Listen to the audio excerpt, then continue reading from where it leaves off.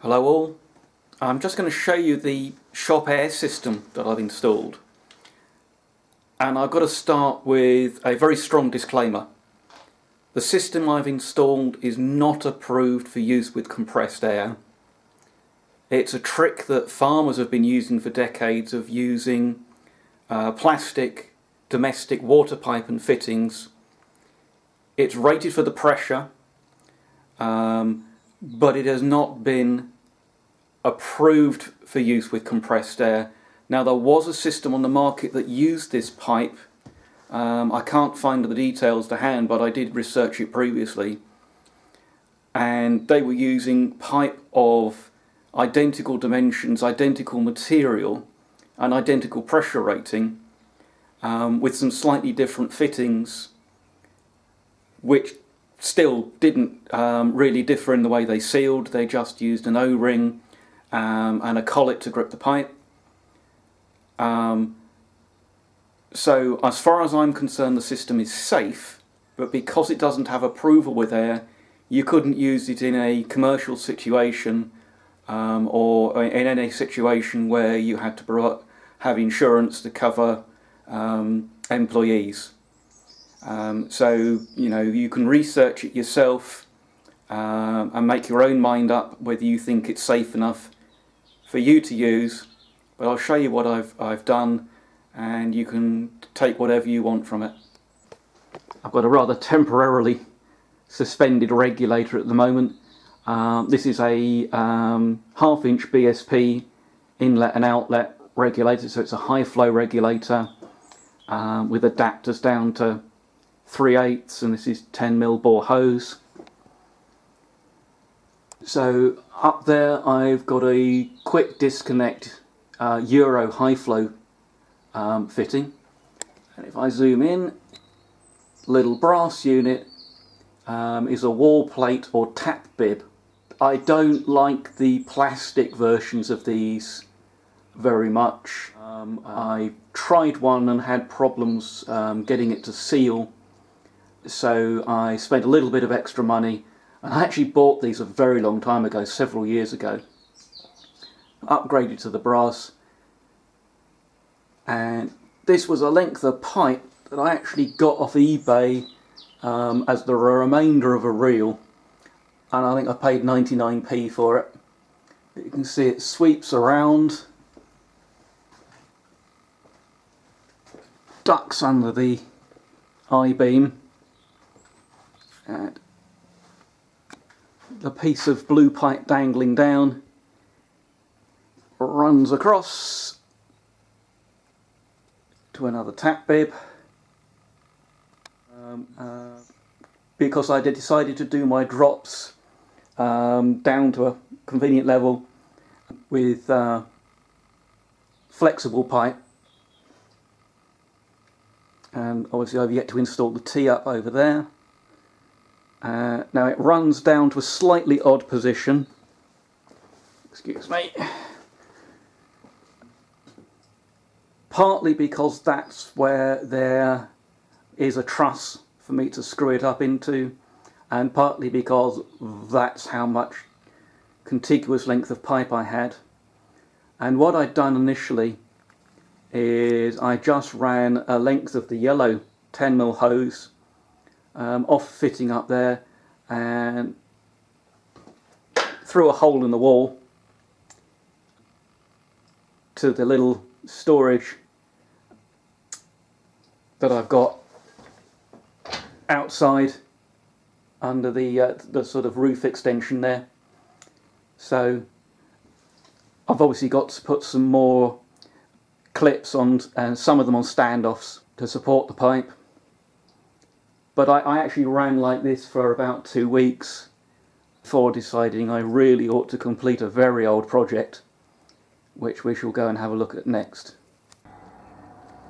So first of all, we see my old faithful Fiat Compressor, which I've had for about 30 years. Long-term subscribers may remember back a few years, I think, to me installing the concrete foundations for this vertical tank Clark, 4 horsepower, 150 litre. Now you know, I wanted to quieten this down, and initially I was building a cabinet for the whole thing. Changed my mind on that, but it was one of those projects I didn't have a desperate immediate need for it, so it had fallen by the wayside.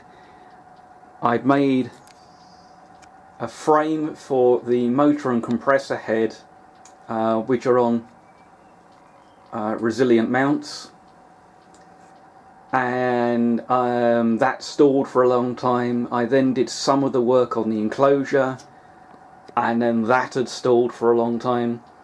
But now that I really have a need for more air, you know, the old Fiat, it does pretty well, but it's only a 3 horsepower, was struggling to produce enough air, or it'd end up running almost continuously, particularly when using a blasting cabinet. So I wanted to get the 4 horse done.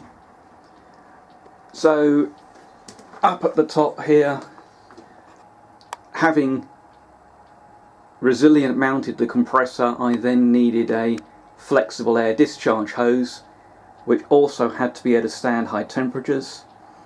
So this is a smooth bore convoluted PTFE liner with a stainless steel overbraid hydraulic hose. So this is rated for over 200 degrees C and up to 100 odd bar. So 10 bar isn't going to trouble it. I did just about manage to get a bit of 15mm copper pipe bent. It's not very well done because I don't have the proper pipe bending tools. Next time I see a plumber's van in the street, I shall try and catch them for a quick job. So at the bottom, it uses a male 60-degree cone on the end of the one-way valve, and I managed to put a flare on the end of the pipe. The bulkhead fitting has got female 60-degree cones for standard hydraulic fittings, and I managed to make a standard domestic water pipe olive compression fitting, seal quite successfully in there. It's got a tiny little leak, but that's also because the pipe's distorted where I bent it. I think I actually got that to stop leaking. And what next? Oh yes, I machined a little fitting there and welded it up to replace the air cleaner, and led that down to a bulkhead fitting that I made, and that runs down to currently the original air cleaner, and I need to build a combined silencer and air cleaner. So this enclosure, obviously it's got some acoustic foaming, so it's very difficult to see anything in the back there, but it is fitted with a baffle system and a pair of fans to circulate air through the cabinet, and that seems to work pretty well. They run continuously all the time the compressor is powered up. The air shut-off solenoid is also wired to be permanently on while the compressor is powered. And then down at the bottom of the tank we have one of the cheap Chinese made automatic drain valves. Now this is the type where it has 2 settings. One knob controls how long the valve comes on for, and the second knob controls how often it operates. And I've heard people say, oh, they're no good because you don't want it regularly venting the tank all through the day if you're not otherwise using any air, because eventually the compressor will come on for no reason. Well, of course the solution's quite easy. The power supply to that solenoid is wired in parallel with the motor, So the valve simply comes on for half a second every time the motor starts to automatically drain any moisture from the tank. The solenoid was a bit interesting. It was a cheap Chinese solenoid, but they seem to have quite a good reputation, except I discovered that this 240 volt version ran incredibly hot. The dome nut on top there was getting up to about 80 degrees C.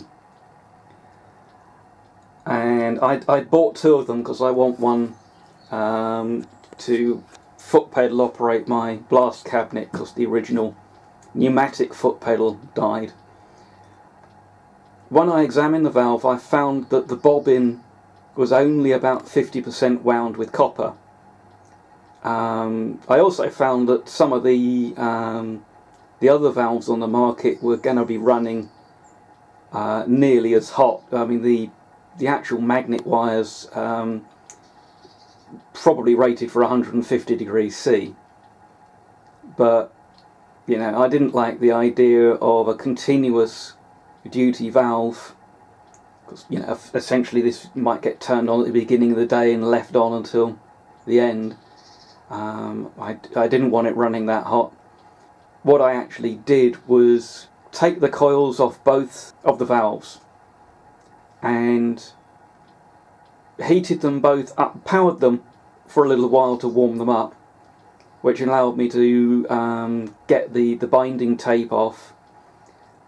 And I actually wound more turns onto this solenoid using wire from the other solenoid, having measured the wire so that I could order in a reel of wire to rewind that one. And I kind of got bored. I didn't wind all the coils off the other solenoid onto this one. Oh, I should back up and said I did some tests, and I'd actually found they would pull in at 110 volt AC. But in any case, I got this one probably 3/4 of the turns off the other solenoid, and it now runs at about 50 degrees C, so it's much more satisfactory. So you can see short stub running up to a T, that's running across to an elbow through the wall. This run is a little short, it was an offcut, but I'm going to put a shut-off valve in that run, which will then extend it. Another run comes up here, and all of these plywood trusses that support the roof extension, I just used a hole saw to use them as the support. So I have a T here with a spur running inside the machine shop, and a second one down here, and then at the moment this is capped but is available for me to extend if I want. And these fittings, I found they're sealing no problem at all. They're only hand tightened, and they're nowhere near as tight as they can go, and I've had no problem getting them to seal. So if we go inside,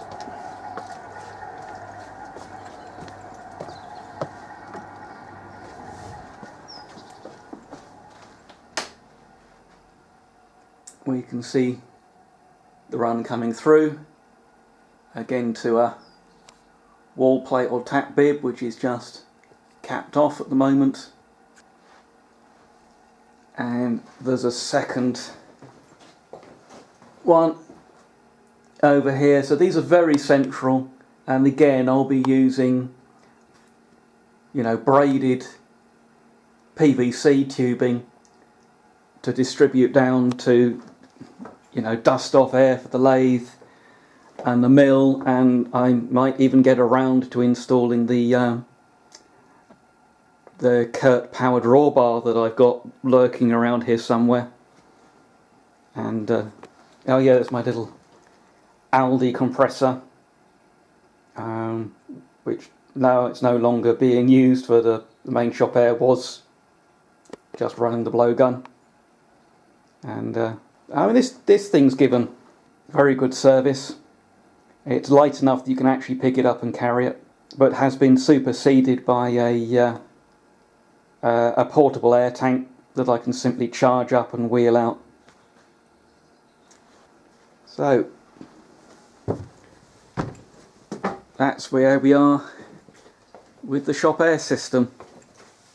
And yeah, not having all this space taken up by a compressor is really rather nice.